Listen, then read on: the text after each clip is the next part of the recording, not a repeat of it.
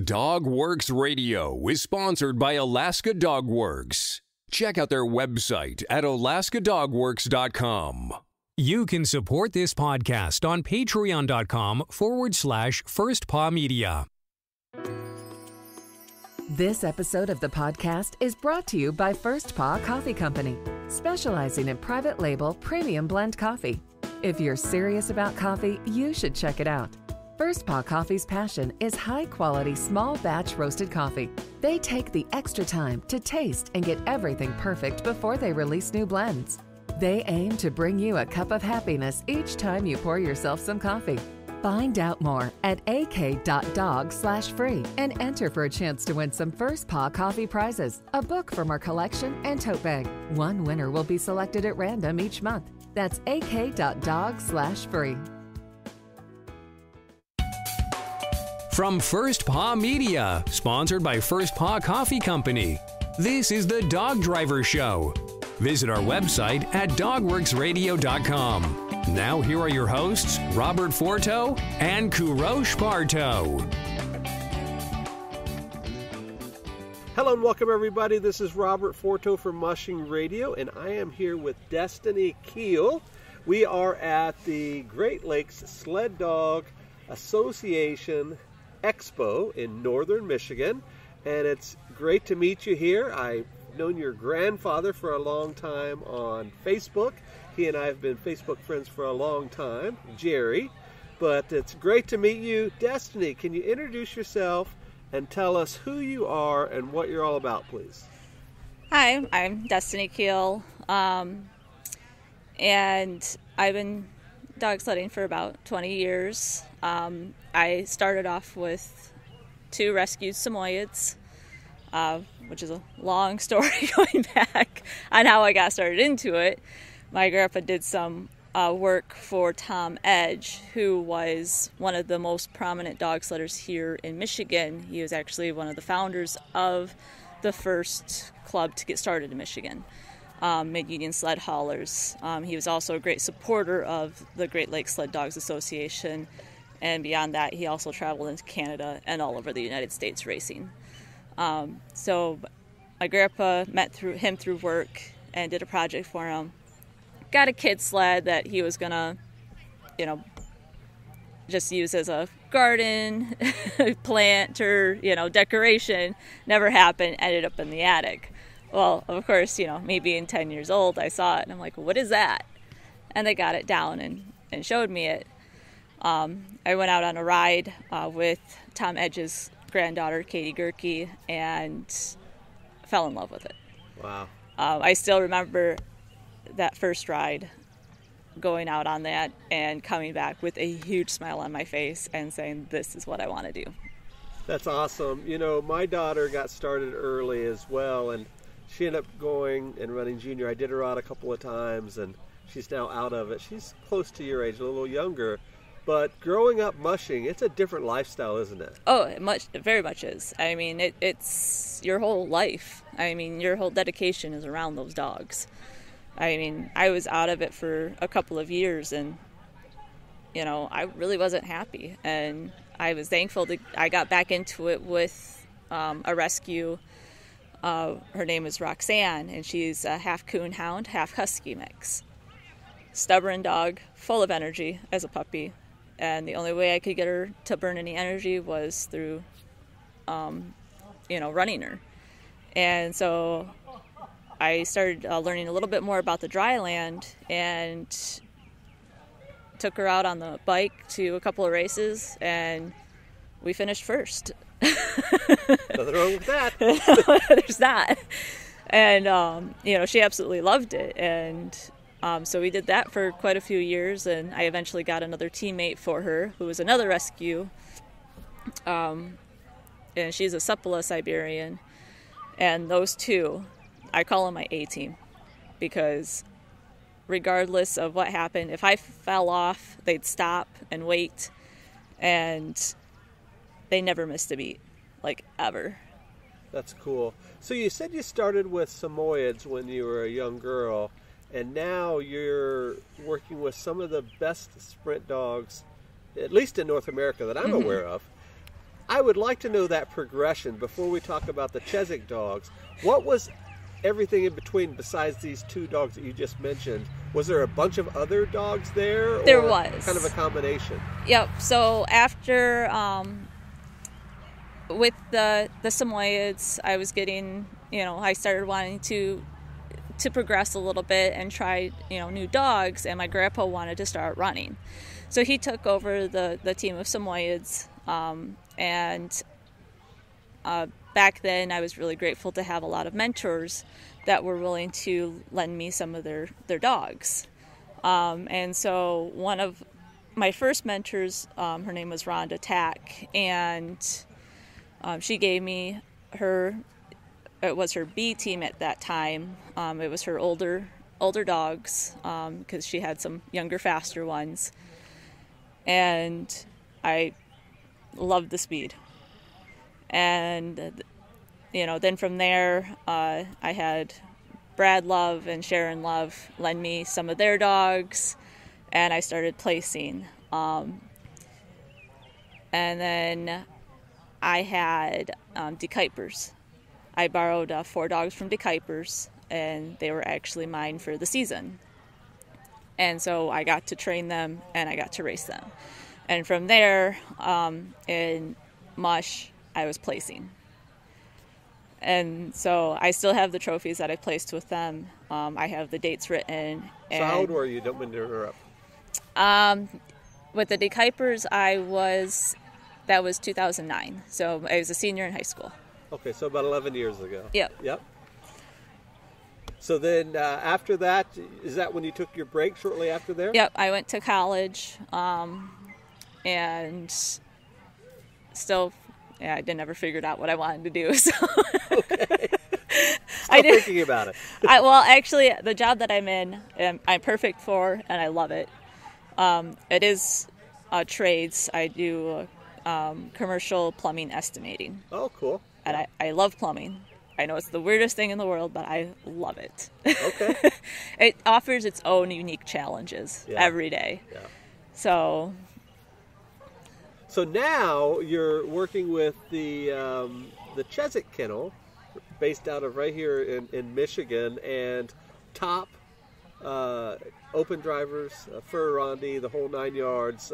Kennel partners with a good friend of mine, KP, and that's the reason why we're here, is to pick up a couple of those dogs. But can you, for folks that don't know anything about those dogs and sort of that line, 'cause they've been mushing since the 70s, I believe. Mm-hmm. What can you tell me, at least from a historical perspective, of that line of dogs compared to what you're used to? The genetics. Lori has she has conquered pretty much the genetics of sled dogs, is all I can say on that. I keep telling her, I'm like, you need to write a book, because the amount of knowledge that she has, and the amount of knowledge she has about every single dog past what she has now, is just phenomenal. And, I really wish I could just take a whole year off and just stay up there with them and learn. Okay. Because it's just amazing. So what type of dogs are they? What is the sort of the breakdown of them? And, is it 3/4 hound? What is it? Well, she's got a couple different breedings right now. I do have a more higher percentage hound. That was a breeding done a couple years ago. And we just did a breeding this year that I'm partnering with Chiswick's on, with the Desert Saluki. This will be, I think, a 3-generation from the Zeba that Forto had. Okay. What is this Desert Saluki? I hear a lot about it. I'm a distance guy, expedition guy. I'm familiar with Salukis. They usually have this long mane. Yeah. They kind of look like horses almost. Yeah. Pointy nose. What is this Desert Saluki all about? So from what kind of what I've listened to Chiswick's talk about and Mandy Collins, it's the heat resistance and the speed. Okay. And so then what she does is she, breeds the Desert Saluki to, one of their top-notch Alaska or Euro hounds. Yep. And through the generations, they try to pull back a little bit more on that Saluki, but still try to keep that heat resistance and the speed, but still bring in more for the undercoating to be able to withstand the cold winters. Okay. That's very cool. For folks that are listening, most of them are just pet owners, but sled dogs, and in particular high caliber sled dogs, are some of the most genetically diverse in terms of concentrated for a purpose dogs in the dog world. They're bred for a very specific purpose. Unlike a German Shepherd, of course they were bred for police work and that sort of thing, but now they're therapy dogs and service dogs and great companion dogs and all that. But the sled dog's a different animal, isn't it? It is, but you also got to look at a lot of the dogs that are being bred now too are also being used for other dog sports as well. Like the Chiswick dogs that I own also do weight pull. I saw that today here at the... Yep. And for me, I like doing it because it targets different muscle categories. Yeah. So, when it's warmer out, they only go 16 feet. So it still gives them that workout. It still helps them maintain that muscle tone that they need to race without, the overexertion and the heat exhaustion. And then mental stimulus as well. Yeah. Being involved in doing something, competing or whatever.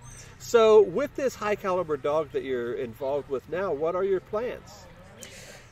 I'm not quite sure yet, to be honest. I'm just having fun doing it. Like, I truly do. I love racing, but, this year is really the first year I've ever been really competitive. Okay. This is the first year I've ever signed up for ISDRA, and have really started racing for points, and started running in the pros, which I was really surprised at that my first sled race with Glizda, I came in third place. Nice.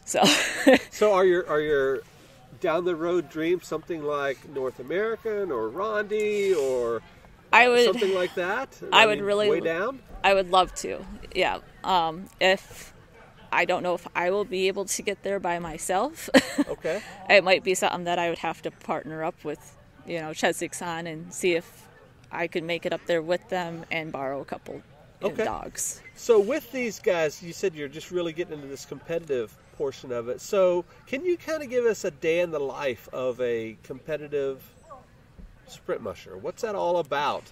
Is it hardcore training all year? What's the day like? Well, I don't know how other people do it, but for me, the big one is doing the weight pull.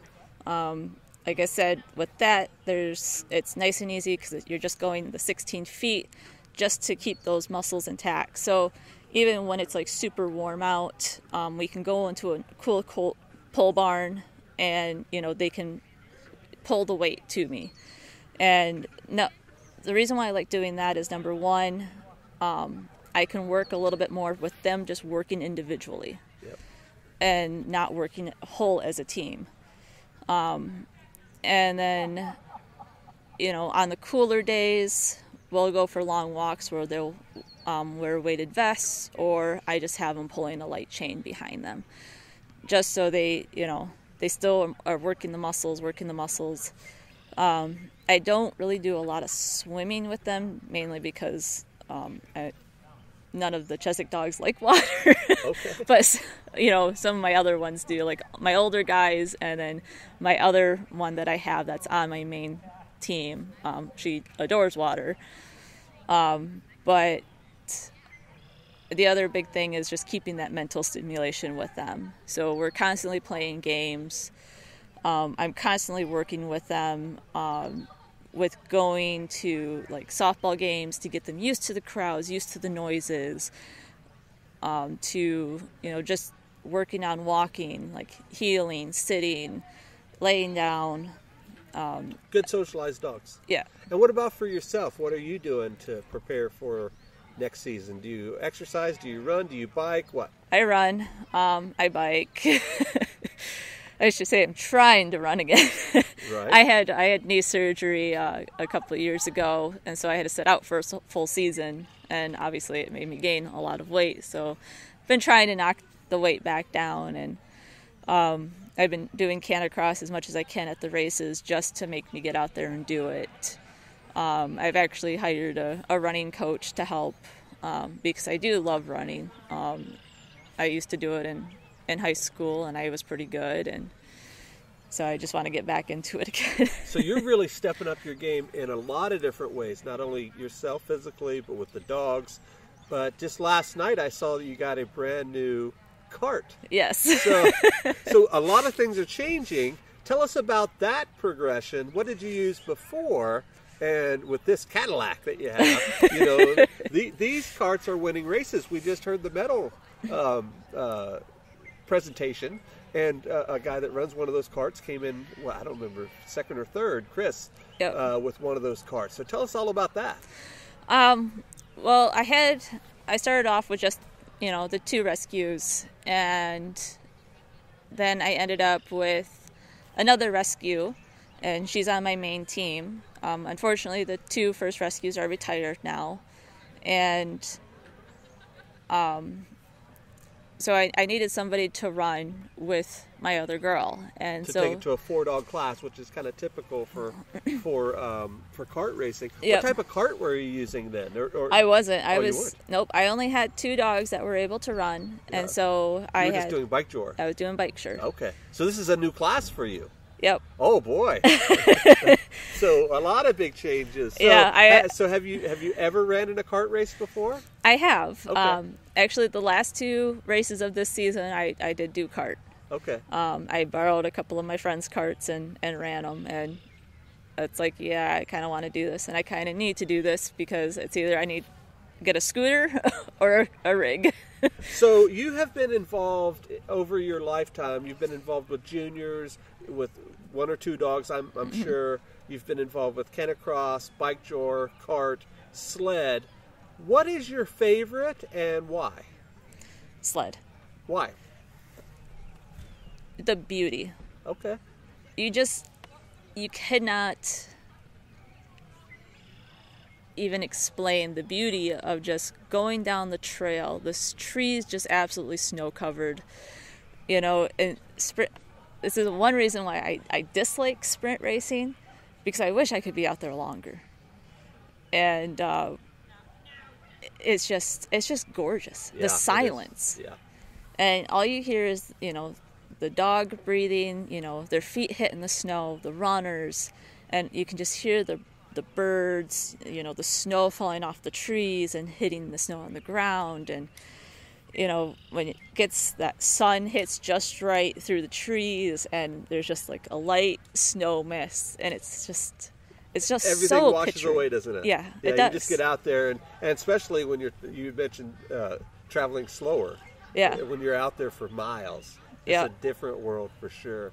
So right before we went on air, you were telling me about a documentary that you're going to be in. Tell us about that. Where is it going to be aired? What is your role? And maybe just an overview of it itself. So the documentary is Heartprints in the Snow, and it was actually released back in March. And if you type in Heartprints in the Snow, it should direct you to the links. You can buy it DVD or download it online to watch it. This gentleman was a junior with me. His family raced, was there before I was started into it. And he's so sick of all the negativity that's going on around dog sledding. So he wanted to make a really positive film about it, to kind of not really like show what it's about, but to teach what it's about. That's To important. really show, what mushing means to mushers. So myself and like 4 other mushers that I grew up with are in that film, and each one of us talks about what it means to us, and it's a tearjerker. I'll just put it out there. It is. Yeah, I'm looking forward to watching it. And we just talk about kind of how we got into it, the type of dogs that we use, and he goes into explaining, you know, the type, like the Alaskan Malamute, the Siberian Husky, and, you know, where they originated from, and, you know, why they were, you know, bred for that. And, you know, and then he kind of asks, like, if there's one thing that you could, you know, say to the dogs that you started with. And that's the tearjerker for a lot of us. Don't say it. We want people to watch. Well, I can at least say mine. Okay, go ahead. Because it still rings true. It's, you know, for me, it's, I just want to say thank you. You know, and for me, I wish I could go back to those my first 2 Samoyeds and do it all over again. Every single dog that I ran and trained, and just to have that experience all over again to bring me to the point that I'm at today. I owe it all to them. Yeah. I mean, I really do. Yeah, those first dogs, those are special ones, aren't they? Mm-hmm. They really teach us a lot. Not only about mushing, but about life, and especially when you're 9 or 10 years old. Patience. Yes. Troubleshooting when the sled takes off without you. Right. And it's like, oh boy. So, Destinee, before we go, I always ask our guests the same question, and you may have already mentioned it. I think you probably have, but it is, if a new person's just getting involved, and this is a perfect place for it because there's a lot of new people here, and they came up to you and they said, hey, I need one piece of advice before I start into mushing, whether it's Canicross or Iditarod or sprint mushing or whatever, what would you tell that person? I would tell them, let's find you a mentor. And then from there, we'll talk about, you know, what style you're looking to get into. You know, be a kennel hand at some of these bigger kennels. See what it's really about. Yeah. Because, you know, don't get a bunch of dogs and then say, oh, it's too much. You know, especially with the dry land, you know, you only need 1 or 2 dogs. If you find you're more comfortable with that, there are a lot of mentors that can help you decide, you know, what dogs you want to use. And even with sleds, too. It's just... Find a mentor. That's a big piece of advice. And find the right mentor. You know, there are a lot of people that want to help, but you want to find the mentor that's going to guide you in the class or the dog that you're interested in. You know, don't go for an Alaskan Malamute mentor if you want to one day run in sprint dogs or whatever. I'm sure they have crossover advice, but you want to find that right one. Yeah, and I think that's, you know, as long as you find an experienced musher, they can point you in the right direction. Yeah, especially with social media. Speaking of social media, before we get to that, is there anything else you want to mention to the fan base that's listening? All good. Yeah. All right. You told us a lot. So, Destinee, how can folks follow you? Do you have a Facebook page? Are you active on Instagram? Where can folks find you? I'm available on Facebook. I also have a page, you know, Fire Spirit Team. I usually post on there. I'll do live feeds of the races when I go to them. Not necessarily of the races I'm in, the classes I'm in racing, but I try to get, you know, at least videos of everybody going out, because I know those are memories that, you know, a lot of people like to go back and look at. Yeah, of course. So what race or races are you planning on this year? A lot. A lot. And hopefully post-COVID and everything's going. Yep. Do you have any one in particular that you really have your eye on? Oh, I'm for sure going to Dottie over in Wisconsin and the UP 200. I've had my eye on that one for the past few years and have been unable to make it. Okay. And I was going to it last year, and then COVID shut it down. Nice. So now that it's up I'm gunning for it. Well, very good. Well, thank you very much for joining us today on Mushing Radio, and we'll be sure to put all of the links on our show page, and we'll talk to you next time. Goodbye. From First Paw Media, this is the Dog Driver Show. We hope you enjoyed this podcast, and we invite you to subscribe in Apple Podcasts, Spotify, Stitcher, or wherever you get your podcasts. You'll find a link on the episode notes. You can tap or swipe on the episode cover art, and you can see some offers from our sponsors. You can support our show by supporting them. If you like what you have heard, we would love it if you could give us a 5-star rating and tell your friends how to subscribe too.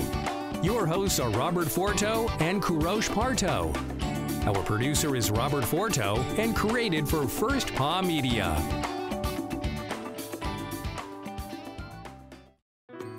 So earlier, you learned about First Paw Coffee Company. Now I'm going to tell you about its Trailbreaker Blend. First Paw Coffee Company's Trailbreaker Blend is inspired by our love of the Northern Lights, frosty paws, and sled dog trails. How cool is that? The Trailbreaker Blend is a private label premium blend that was developed just for them. It's a medium dark roast from Central and South America, highlighting flavors of brown sugar, hazelnut, and plum. Be sure to go to ak.dog/free and enter to win a bunch of cool prizes. That's ak.dog/free.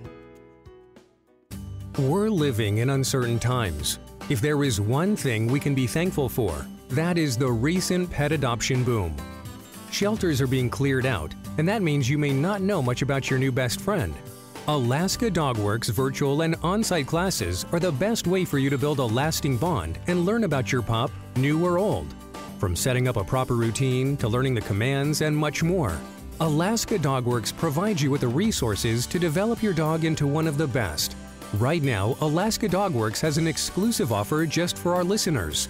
Go to alaskadogworks.com now and use promo code DOGWORKS and save 20% off your training program at the time of your booking.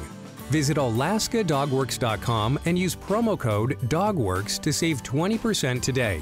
That's alaskadogworks.com and use promo code DOGWORKS at the time of booking.